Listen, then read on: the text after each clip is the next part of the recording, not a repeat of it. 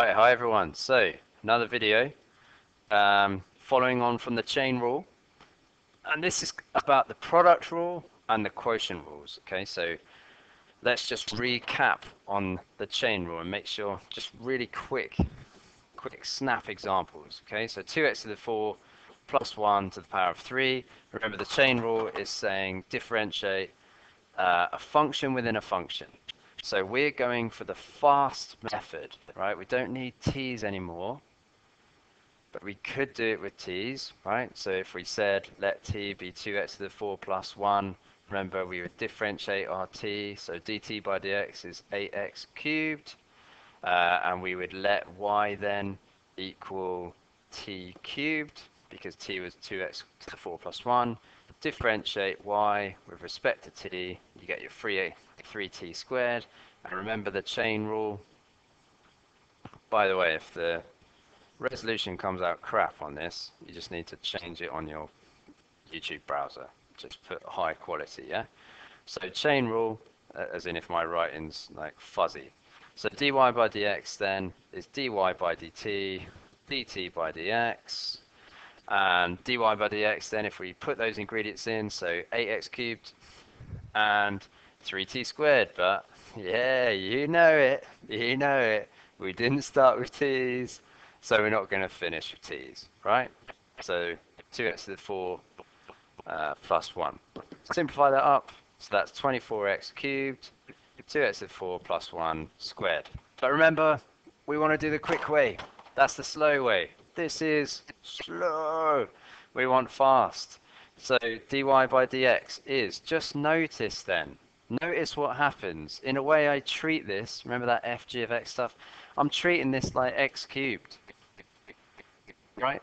X cubed differentiates to 3x, which is 2x to the 4 plus 1 squared, yeah? So whatever that is, that function within a function, that just stays in there. And then notice that we times it by the derivative of the inside, so 8x cubed. Can you see how quick that is, how nice that is? And we end up with 24x cubed, 2x to the 4 plus 1 squared. Okay, you're so much less likely to make mistakes if you work outside and in, and instead of using your kind of t's and all that kind of stuff, right? Now the product and quotient rules, what are they? What are they for? Or what is it? So they'll start with the product rule. So the product rule, and all this stuff, by the way, assumes that you are familiar now with the chain rule. It's just like a prerequisite. It's done.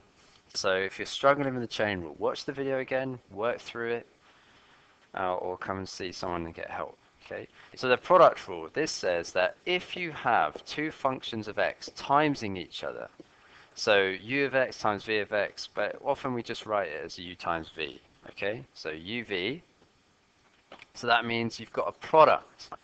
You've got two functions times each other. So the rule says, and we can prove this in class using first principles. Again, I have videos on that if you're interested. Dy by dx is going to be, you differentiate the first thing, times it by the original v, plus times it by the original u, differential of the second thing. So basically, remember, first thing stays times differential of the second thing. The second thing stays times the differential of the first thing. All right? Let's see that in action. So remember, I'm going to write it down then. So if y equals uv, you must know this, right? Dy by dx is uv dash, so that means derivative of v plus vu dash. If you've got that, this is no problemo. So let's go for it. Dy by dx equals, and if you got dy by dx equals, what's u and what's v? Well, u is this first function here, remember? So you're spotting your functions, and this is where lots of people go wrong, because they can't spot the functions. You can't spot the product. Well, this is one function u times by this function v. So following our formula, there's our u, x squared, all times by the derivative of this v. Now we know how to do this. This is the chain rule now, isn't it? To me, this is the function within the function. To me, that reads x to the power of 10. X to the power of 10 goes 10 x to the power of 9 times by the derivative of the inside, so 3x squared plus 3, right? Now the product rule says plus, and now we do what we did before. So v stays the same, so x cubed plus 3x to the 10, and now we times it by the derivative of u, so that's 2x. So you can tidy this up a little bit. So you got 10x squared times 3x squared plus 3, x cubed plus 3x to the 9. That's the first bit, plus 2x, lots of x cubed plus 3x to the 10. And that's the second bit. So that's your dy by dx. Looks complex, but it's really not. It's really quite okay. So again, is this a product? Yes, because we've got two functions times each other, right? By the way, sine 3x squared is not a product, okay?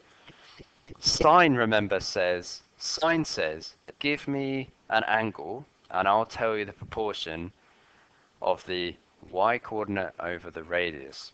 You know, people like to say opposite over hypotenuse, but we know better from our trig theory, yeah? So sine 3x squared is not the u and v. Sine without anything next to it makes no sense whatsoever. All right, it's always sine of an angle, and the angle here is 3x squared, right? So we'll write out our dy by dx again if it's a product rule. So remember, first thing stays plus u dash, v dash, and then second thing stays and u dash, yeah? So dy by dx here then, the x cubed stays, and now we've got sine 3x squared. Again, chain rule. That to me reads like sine x, outside in, remember. So sine x goes to cos x, and then we need to times it by the derivative of our x. Plus, remember the product rule? I should have two lots of things here. So u dash v. So the v can stay. Sine 3x squared, don't touch that. And the u dash is 3x squared. Tidy it up a bit. So 6x times that, so that's 6x to the 4 cos 3x squared plus 3x squared sine 3x squared. Okay? So dy by dx, box that. Okay, nice. Last one. So again, where's the function? Remember, sine times x doesn't exist.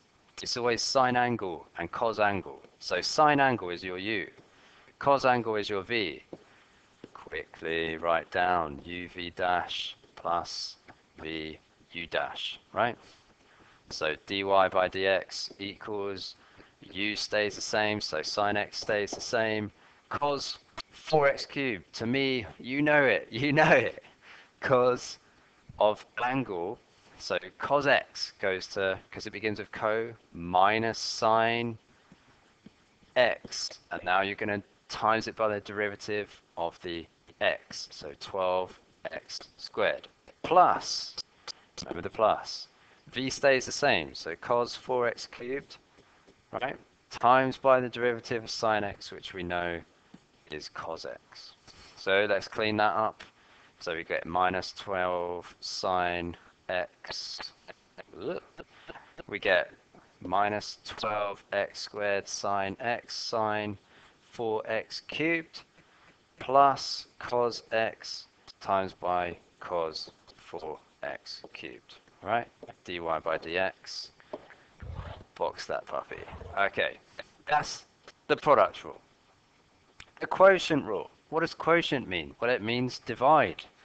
So this time, if you have y equals u over v, so one function divided by another, this one's a little bit harder to remember, but we have to remember it. Now the way to remember it is v squared v, right? So v squared on the bottom, v straight away in that left-hand corner. So I'm going to say this all the time. V squared v, u dash, minus, so the product was plus, quotient is minus, and now just the opposite way around. So uv dash, okay? Biggest thing to remember, v dash v, okay? And again, these can all be proved using first principles, and we can do this in class. For the moment, you just got to get familiar with the chain rule, get familiar with these rules, and remember them. So let's try it again. with some examples. So it's saying if y is x squared over sine x, we know that if y is u over v, dy by dx is, you said it, v squared v u dash minus uv dash. Okay, so let's try it then. So dy by dx equals, well, we know that u is x squared, right? And what's v? V is sine x. So straight away, I always start with the bottom. Sine x squared. And then whack your sine x there. So there's your v dash v. And now u dash, x squared is u, so that's 2x. Subtract, and now u v dash. So u was x squared, that just stays. And v was sine x, so that's going to become cos x, right? Nice. Box that puppy, as you know. Right, let's try that again. Is it a quotient rule? Absolutely, because you've got a fraction. What's our quotient rule? Dy by dx equals v squared v, u dash take away uv dash. So off we go. We know what u and v are now, so this must be u, this must be v. So dy by dx must equal v squared, so 3x plus 1 to the 10. All squared is 3x plus 1 to the 20. And now we write our 3x plus 1 to the 10. There's our v. U dash, 12x squared, minus. And now the u stays, so 4x cubed. And now, hopefully you're screaming out into your headsets. We've got the chain rule, haven't we? So v dash, this to me reads x to the 10. So 10 x to the 9. Now times it by the derivative of your x, so 3.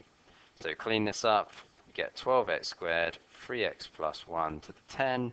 Subtract 30 times 4, so 120 x cubed, 3x plus 1 to the 9, all over 3x plus 1 to the 20, which you could simplify even further, couldn't you, by taking out a factor or dividing that 3x plus 1 to the power of 9.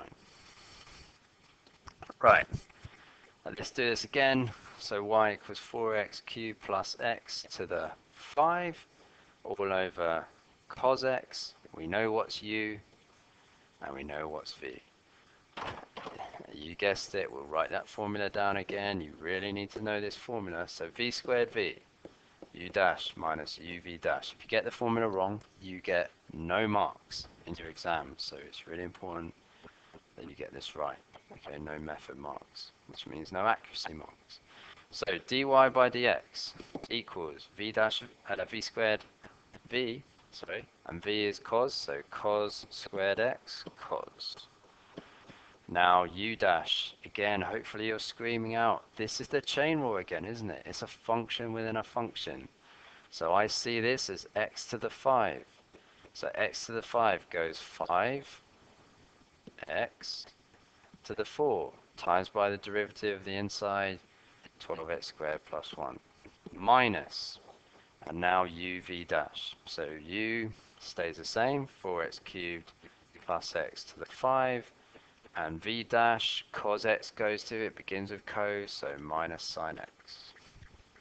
Clean this up a little bit, so you get 5, 12x squared plus 1, cos x, 4x cubed plus x to the 4, subtract, well now you've got minus and minus, so that's plus sine x, 4x cubed plus x to the 5, all over cos squared x, and box that. And there we go, folks. There we go. Can you see that what looks really complicated is just really following all the stuff that you know before. It's just amalgamated together. Pretty sure that's the last example. It is. It's the chain rule, really, and the formulas that you need to get your grip on. Okay, watch the chain rule again. Watch the video again. This will set up the rest of your A-level in maths. It's very important that you understand how to do this. Get help, follow the examples, practice, practice, practice. Okay, See you later.